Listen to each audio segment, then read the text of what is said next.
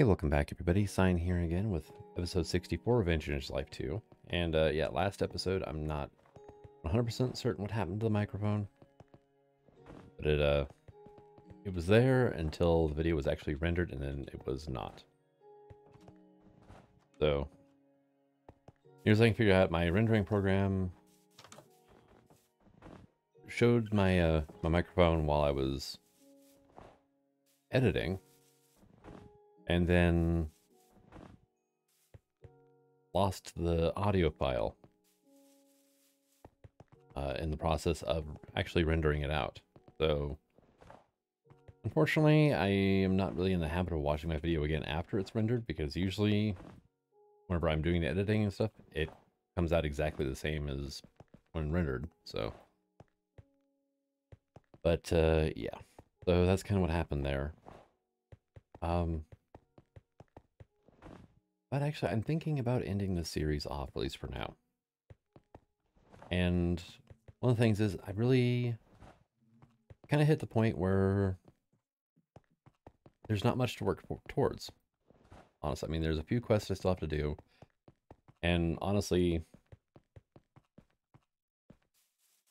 yeah, like yesterday's, I was searching for Elder Prismarine to get that quest finished off.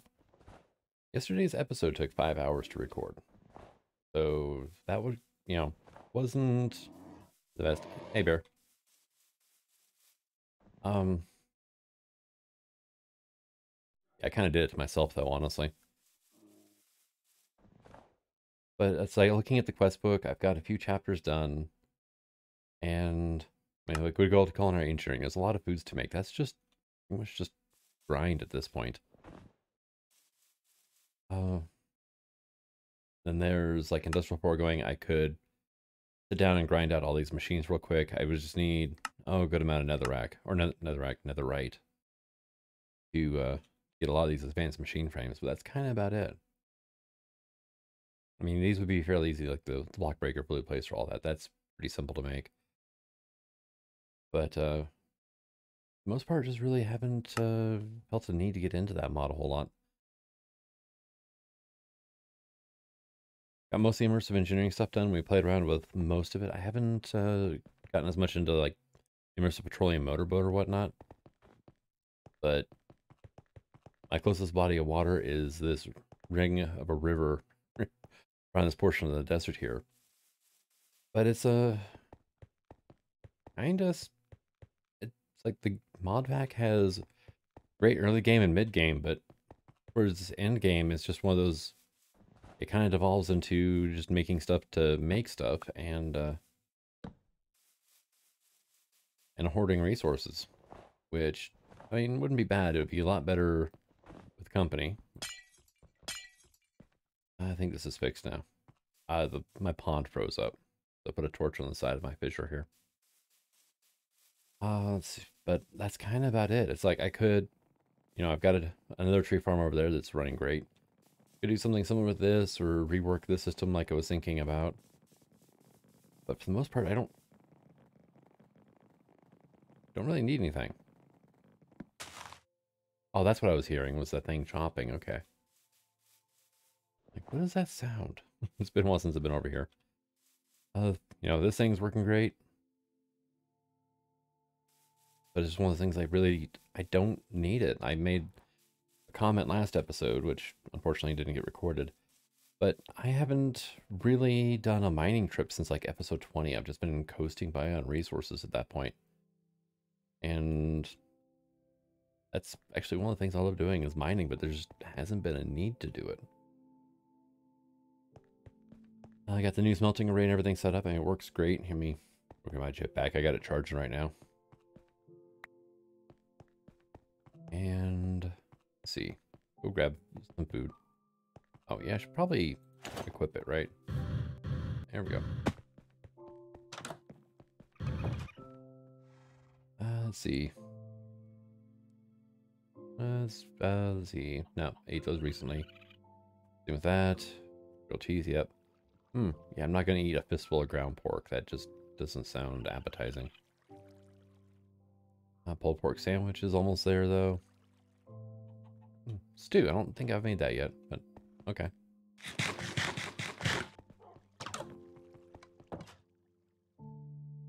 But yeah, the pack is very well done. There was a few things I would like to see in it. One is maybe beef up the rewards slightly. I mean, right now it's just doing the quest to get them out of the way, but the hell did that come from? I'm gonna blame an Enderman for that one. But honestly, the rewards have been kind of lackluster so far. They almost feel like they've been placeholder rewards. And especially when you start getting a later game quest, like, oh yay, I got a copper ingot. It just, like, why am I bothering to collect the rewards besides to make the little notification go away? But the main thing is I would like to see is some more questing, actually. Like, even we have Alex's mobs in this pack, but there's really not a whole lot of quests that deal with that. And that and some of the statistics quests are just, like, way out there, right? 10,000 mobs. I could do that if I set up, like, a mob grinder or something, but, like, games quit 500? Yeah, it's going to be a long time before I hit that. I managed to die only 5 times in this pack, and I'm not really wanting to beef that number up just for that purpose. But, you know, kind of stuff like that. Did like the fishing. The downside is, you know, Aquaculture 2 is pretty grindy when you're going for the Neptune's Bounty quests, so. But other things is, like, the inclusion of the Gourmand enchantment. Very handy, but it really just makes it a lot less likely you're going to do anything with food. Because you just don't need to. I mean, that's kind of it. Let's see, other things I'd like to see kind of added in, you know, questing-wise. But like I said, the Alex's mobs, I mean, it'd be kind of cool to have a quest to tame a bear. You are looking at your... That is cute. I did not realize that they would do that. Also, I should see if I have any health potions or something, because you're still kind of hurt. Alright, see. Yeah, that'll work.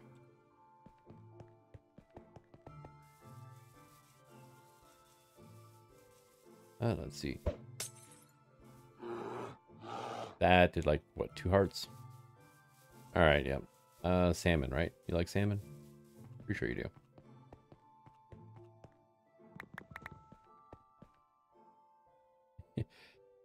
Yeah, overloaded on fish.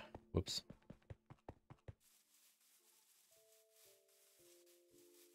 Alright, come here, buddy. No, that doesn't heal you at all. It just puts you in the mood. Alright, that's a shame. Let's see. But, yeah, that and things like... I'm not too fond of the Master Adventurer quest. I mean, it'd be cool to have it happen. But, holy... Yeah, it's always a bit fun. But if you're going to go for Master Adventure, you might as well throw in something like Sniper Duel, too.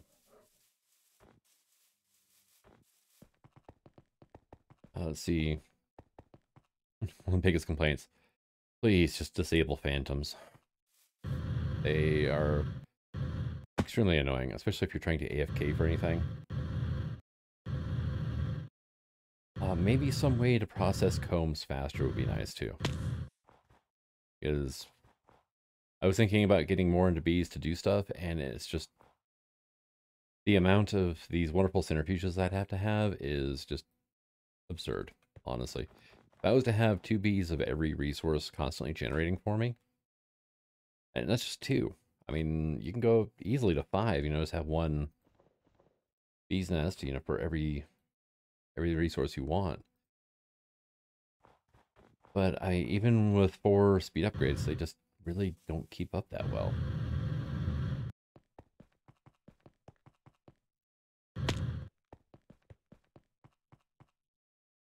But yeah, I would like to see some more end-gamey kind of stuff too. I mean, maybe not hoarding quests or something along those lines, but I guess that would be about it, though. Or that or something else. I'm not sure exactly what. But it's just like I hit this point and it's just like, okay, well, I've got every resource. I can move my miner over to the nether, get netherite or that way. I could put an excavator in there. I'm pretty sure you can excavate netherite, right? In the quartz veins. I do not have a manual on me. But I mean, also the last time I checked, the ore veins are customizable too, aren't they?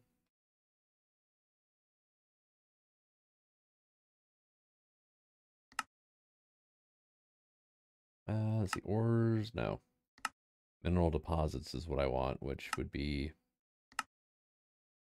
yeah, right here. Okay. What is that? Yeah, archaic dig site. 60% gravel, 40% ancient debris. If you need a lot of it, which you could if you're going to be going to a lot of industrial foregoing, then yeah, definitely. But I would need to do that for netherite and whatnot.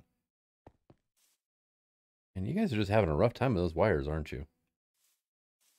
But for the most part, hack was a lot of fun, whatnot. I just kind of, I don't know, kind of got burned out with not having anything to go to. I never did touch reactors. I never had a need to, though, either. I mean, we can make a good size reactor, but we can't transport all that much power out of it, really. And, I mean, I've got my little substation over here, but yeah, we don't have ways of moving large amounts of power around, which kind of one of those things like, okay, well, why would I bother with a reactor then if, I have to keep it a small one. Yeah, I mean, really. I mean, unless you want to get really, really ugly with the wiring, you couldn't go above 32,000 R of a tick, which is not really that big of a reactor when you get down to it. That makes me wish we had like alternating flux or something like that in the pack that can move huge amounts of power long distances. I'm not sure if that ever made it past 112 though. I don't think it did. That and the other thing is I'm just not all that happy with 116. Just the base game itself. I didn't help myself any whenever I put shaders in the pack. But 116, 113 on have been plagued with like basically performance issues due to decisions on Mojang's part. And there's quite a few threads about it and everything, but the official reason is pretty much they wanted to make Minecraft better for people playing it on potato PCs, which I can understand. But they decided to basically hobble everybody else's client to do so. And it reminds me of back in the 1.25 to 1.3 days, whenever they changed single player to make it more like multiplayer by basically introducing lag to single player.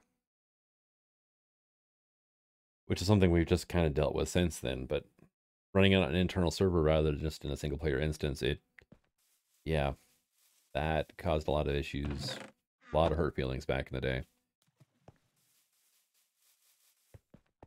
But, we can thank Jeb for that one.